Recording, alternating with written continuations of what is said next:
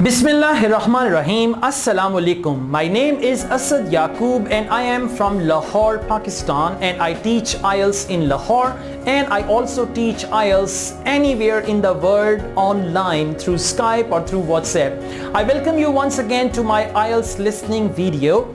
The purpose of this video, IELTS guide, is to guide you and to be your guide, right? And you are the tourists, and the target is maximum band scores in listening. You know, some of you require 8,777, so 8 bands will come like this. The way I'm teaching you, if you follow my instructions, you will be able to get 8 bands as well. And those who want 6 bands, 7 bands, they can benefit from these videos as well.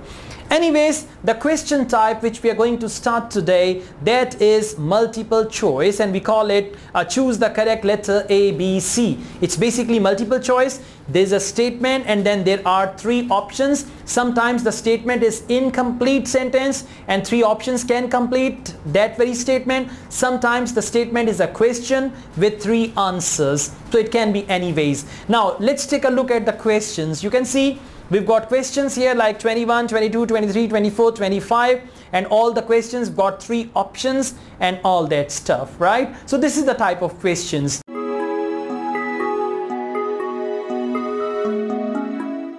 Task guide for multiple choice with single answer. Now I'm going to tell you, I'm going to rather guide you actually about multiple choice with single answer. Out of 3 options, you got to choose 1 option. This task requires you to choose the correct answer to each question from 3 possible answers. There are 3 possible answers and you got to choose 1 answer from there. There may be between 1 and 10 questions. At times, you know, listening test is full of multiple choice. One of my students, he appeared in his IELTS listening and then he came back and said, sir, every section had multiple choice, and that was so difficult and I was unable to get good bands. Okay, so anyways, you need to master multiple choice. If there is more multiple choice, you are happy. So it can be like 1 question, or there can be 10 questions, or even there can be more than 10 questions as well. If you are unlucky or if you've got a bad day, then this happens. IELTS depends on luck as well. Sometimes listening test is easy, reading is difficult. Sometimes listening is very difficult, reading is easy. Sometimes both are easy, and if you are unlucky, both are very difficult. So it depends on luck as well. Okay, anyways, we've got task guide. So this task requires you to choose the correct answer to each question from 3 possible answers. You know that already. There may be between 1 and 10 questions, I told you. The questions follow the order of the recording, definitely. Within each questions, you may hear reference to the 3 options in any order. Now you might hear the reference of all 3 options and they can be in any order. Now for example, options are A, B, C. In the audio they will give the reference of C first, then they will give the reference of B. So you should move your eyes between options A, B, C. Move your eyes, say, okay, now he's talking about B, now he's talking about C, now he's talking about A, oh, he's talking about A positively, that's the right answer. Like that, okay? Yeah. If you realize you have missed a question, don't try to remember it. Don't try to put your mind there, okay, he had said that, I'll remember that. That will impact your performance on the next question. If you miss an answer, forget about it and then you can guess it. A, B, C, oh, A, B, C, kite gayi C, and all that stuff, okay? So, you know, sometimes we say, okay, there are 3 options. 1, 2, 3, I'll count up to 21. 1, 2, 3, 4, 5, 6, 7, 8, 9, 10, 11, 12, 13, 14, 15, 16, 17, 21. I should select C. Something like that you can play at the end. I mean, just don't leave it blank because there is no negative marking in IELTS. If you realize you have missed a question, don't try to remember it, but move on and make sure you do not miss the next questions. And this is how you miss question after question after question, right? A ball comes, you miss it, right? And then you start looking, where is the ball? Another comes on your face and you miss that too. And you're just doing like that. Another comes on your face and then you say, multiple choice is such a nightmare for me. I don't understand multiple choice. I don't know what to do. This happens when you are panicked. when you are terrified, when you don't know what to do. Oh my God, I missed a question. Then you miss all the questions. So if you miss a question, don't worry about that. Just let it go. Multiple choice questions vary considerably in terms of complexity. Some are simple, some are complex. If multiple choice comes in section 1, it's going to be easier. Options are going to be shorter. If it comes in section 3, section 4, it's going to be complex, it's going to be difficult. Options are longer. Okay, yes. In section 1, they asked you to listen for relatively straightforward facts, I told you. But in section 3 and section 4, the questions will test your understanding of opinions, feelings, evidence, argument, and so on. So these 4 things, it's basically understanding of opinions, feelings, evidence, arguments. Right? Yes, in section 3 and 4 if multiple choice comes there. Otherwise, if it comes in section 1, there are 3 times: 10 a.m., 10:30 a.m., 11 a.m. Out of 3, you got to choose one. Do not immediately choose an option simply because you hear the same word or words on the recording. It can be a trap also. I mean, you heard something in the recordings. Oh yeah, that's what they are saying. And you select it as an answer, and then later on you realize that, oh, actually we wanted to start it on 21st of April, but then we changed the date. The new date is 27th of April. Something like that. Okay, so they can change, and they test your ability whether you can differentiate right information among the wrong information as well or not. It is your understanding of the meaning of the whole question that is tested here. So I think now you are crystal clear about multiple choice. In task guide, I told you about multiple choice, the type of questions, how you got to listen to the audio, and don't worry, we'll practice that as well.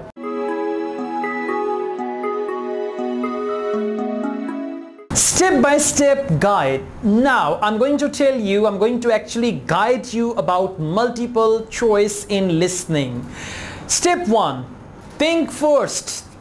You got to use your brains. So it is very important that you read the question carefully. You got to read the questions carefully. It's very, very important. And when you read the questions, you got to underline the important details as well. The stems of some questions, for example, question number 21 and 22 are partial sentences.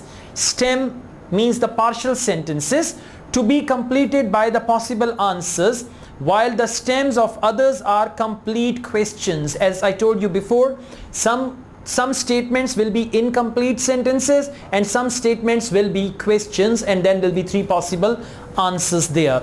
Step 2, watch out for possible dangers. Now we see what are the dangers. You got to watch out for possible dangers. For example, question number 1. We've got this question number 1. The question consists of 2 parts. Before giving her presentation, and Kate was worried about. So you can say before giving her presentation, Kate was worried about. So she was worried about something before giving her presentation. If she is worried about now or she is worried about after the presentation, that is not going to be the answer, and this is the danger, right? So let's see. You hear Kate say what worried her during or after the presentation, not before her presentation, and choose the wrong answer. So if she says before my presentation I was really worried about, right? So that's what you got to see. Before giving her presentation, Kate was worried about. And she says after the presentation I was really worried about. That is going to be the trap. That will not be the right answer. So you got to see what she was worried about before her presentation. You hear Kate say what she was looking forward to, not what she was worried about before the presentation, and choose the wrong answer. Got it? Yes, exactly. So you hear another speaker, not Kate, say what he or she was worried about before his or her presentation. Another problem. There can be another lady, there can be another girl, not Kate, there can be Julia, and she says, oh yes, I was also worried about, but your question is before giving her presentation, Kate was worried about. So you got to find the answer about Kate, and you got to find it out what was Kate worried about, not any other person in the audio. So these are the dangers, and you got to be careful about that. So you hear another speaker, not Kate, say what he or she was worried about before his or her presentation and choose the wrong answer. Be careful with that. Step 3. Consider the possibilities. You got to consider the possibilities. Look at the tape script for question 21 and answer the question below about options A, B or C. You got to see which option is going to be correct one. Transcript. I was ever so nervous beforehand. It's silly because I do know my stuff quite well. She says, I was ever so nervous beforehand. It's silly because I do know my stuff quite well. I must know those statistics inside out. Now what are the options? Before giving a presentation, Kate was worried about being asked difficult questions, using the projection equipment, explaining statistical results. Now she says here, I must know those statistics inside out, but when you have to get each table of results to come up in the right order, it can make you nervous. That's what she says, and that is what happens during the presentation, not before the presentation. And that is not about what she was worried about. That is the general statement that this happens. They say here, I must know those statistics inside out, but when you have to get each table of results to come up in the right order, it can make you nervous, means not her. It's a general statement. Now she is saying general statement to confuse us. This is the danger. It was my first time using the computerized projector and I was sure I was going to get to control wrong or something. I was sure. Now she was nervous about what? About computerized projector, and I was sure I was going to get the controls wrong or something. And of course that's not a good situation. If you know, you've got to listen to questions carefully and be ready to answer quickly.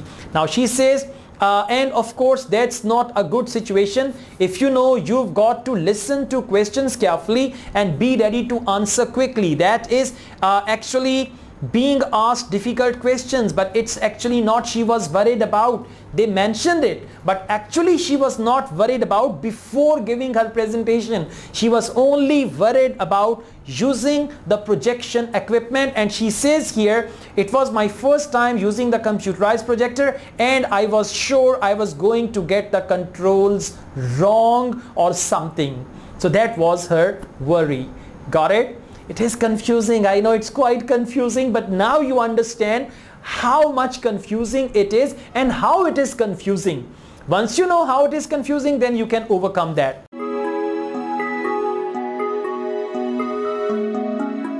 Now try the task. Okay, and I'm gonna play the audio and I give you some time to find the answers. There are 5 questions. 1 question we did and now 4 questions are left. Be careful of the dangers. Listen to the audio carefully. You can repeat the audio as well, doesn't matter, but once you get back to me, make sure you found all the answers. I wish you all the best. Good luck. See you soon with the answer key. Now turn to section 3.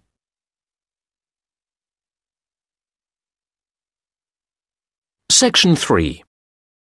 You will hear 2 university students discussing their course and a project they are doing together. First, you have some time to look at questions 21 to 25.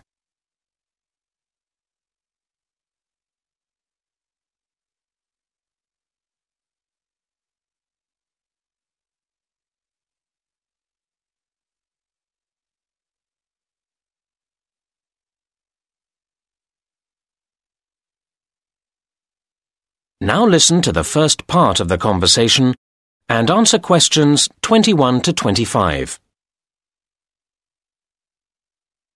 Hi, Martin. Hi, Kate. How are you? Fine. I'm relieved to have done my presentation. I'm sure. How did it go? Oh, okay in the end, but I was ever so nervous beforehand.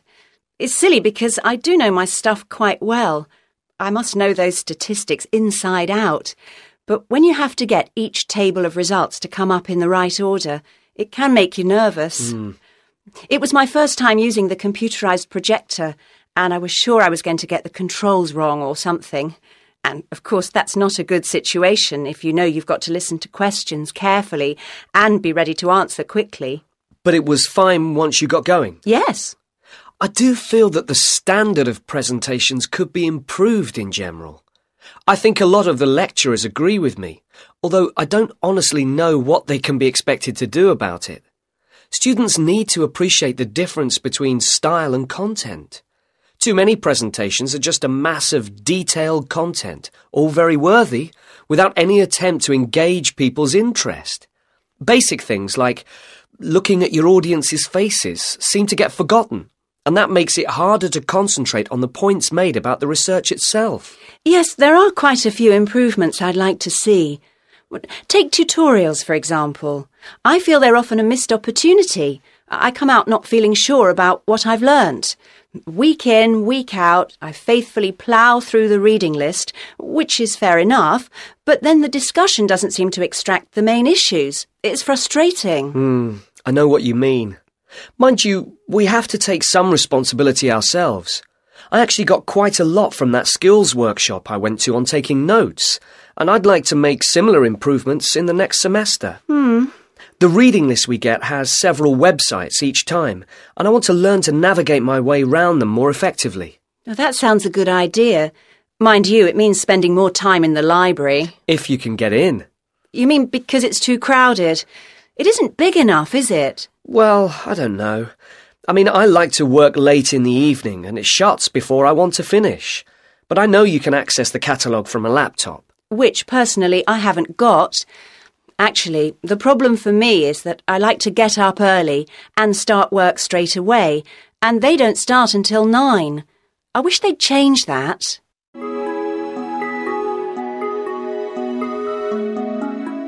Welcome to the answer key. How was that? Huh? Okay, but at least you're getting better and you're familiar now.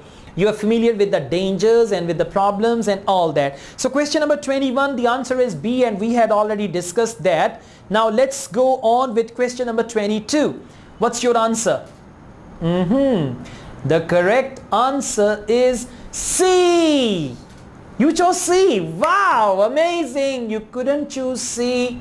Come on. All right, I'll tell you why. See that the statement says, during many presentations by students, Marine feels that. Now it's about Marine, and what does she feel? And there are 3 options. The discussion of research methods is not detailed enough. During many presentations by students, Marine feels that. Okay. B, lecturers do not show enough interest in their students' work. And C, the student does not make enough eye contact with the audience. They will talk about all 3, but they will recommend one only. Let's see that.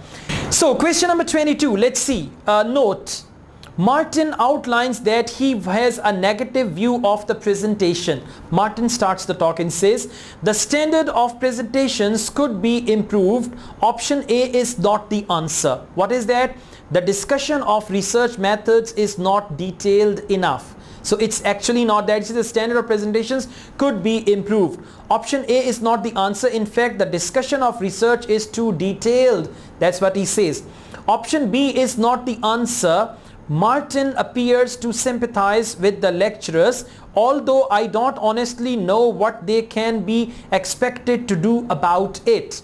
Now, the second is lecturers do not show enough interest in their students' work. And he says, although I don't honestly know what they can be expected to do about it. Option C is the correct answer because students don't make any attempt to engage people's interest by looking at your audience's face. That's what they say. So the correct answer is going to be C, and that is the student does not make enough eye contact with the audience. Question number 23.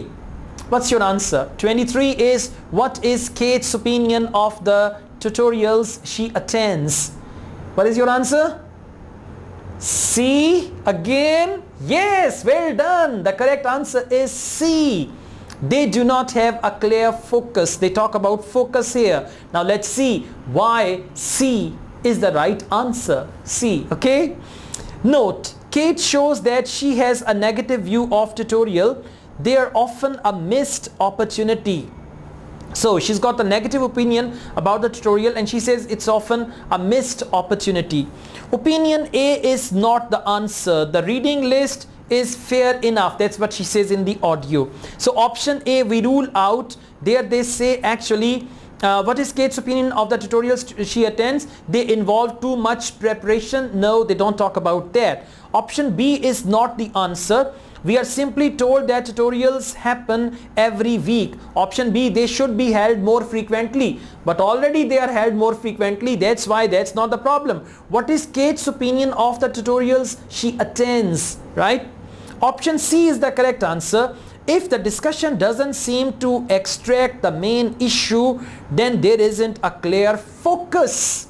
I repeat, if the discussion doesn't seem to extract the main issue, then there isn't a clear focus, and the answer is they do not have a clear focus. So option C will be the right answer. Let's go on. Question number 24. What does Martin intend to do next semester? Martin. Right, we talked about Kate, we talked about Martin now. So what does Martin intend to do next semester? What does he intend to do in the next semester? Three options. A, make better use of the internet. B, improve his note-taking skills. C, prioritize reading lists effectively. All right. So what's your answer? A. Good. Correct answer is A. And those who wrote B or C, I'm sorry. The correct answer for question number 24 is A. Let's see how. There they say 24.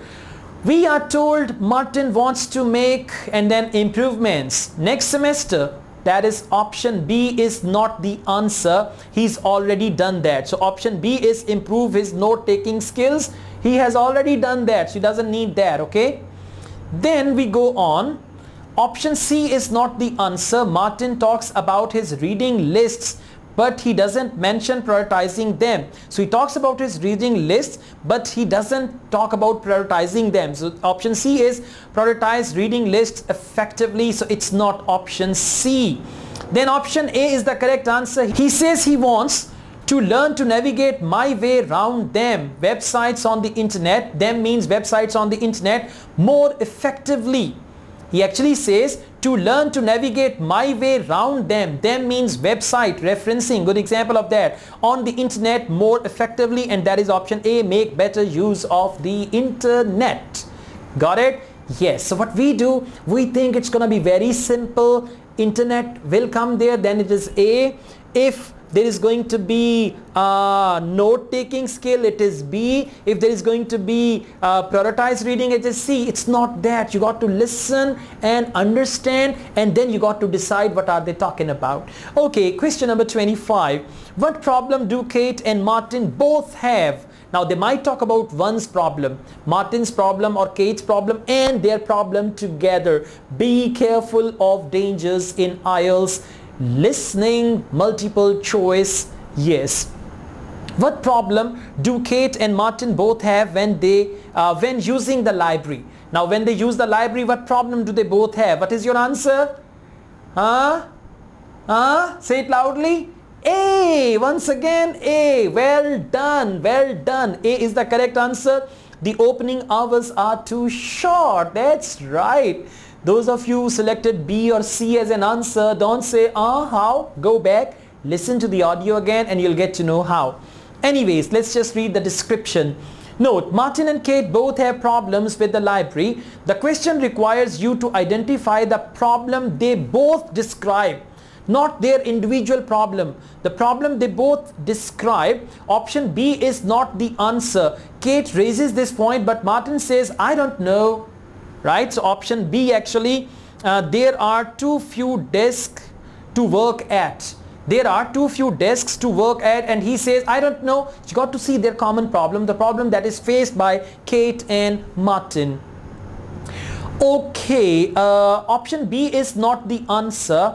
Option C is not the answer. Martin mentions the catalog but doesn't say it is difficult to use, because option C is the catalog is difficult to use. So he talks about catalog but he doesn't say it is difficult to use, right? So that's why it's not the answer. Option A is the correct answer. The library closes too soon for Martin and opens too late for Kate, right? Open and close, that is all about timing. they both want it to be open for longer. It should open early in the morning and it should stay open late at night or late in the evening. That's why the opening hours are too short. Opening hours means the time duration when something remains open. If it is 9 to 5, 9 to 5 is opening hours. So they think the opening hours are too short. Got it? Okay, thank you very much indeed. See, now I'm with you and this is what I can do for you and I'm doing it for you.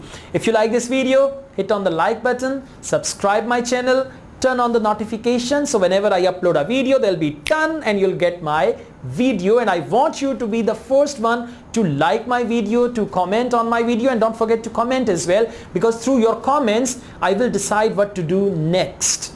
And I also teach IELTS online. If you want to join my online IELTS classes, my WhatsApp number is given. I teach on Skype or WhatsApp and these are paid classes, and I'll teach you IELTS myself. Reading, writing, listening, speaking, no problem. I'll help you out with that. Asad Yaqub wishes you all the best. Take care. Allah Hafiz.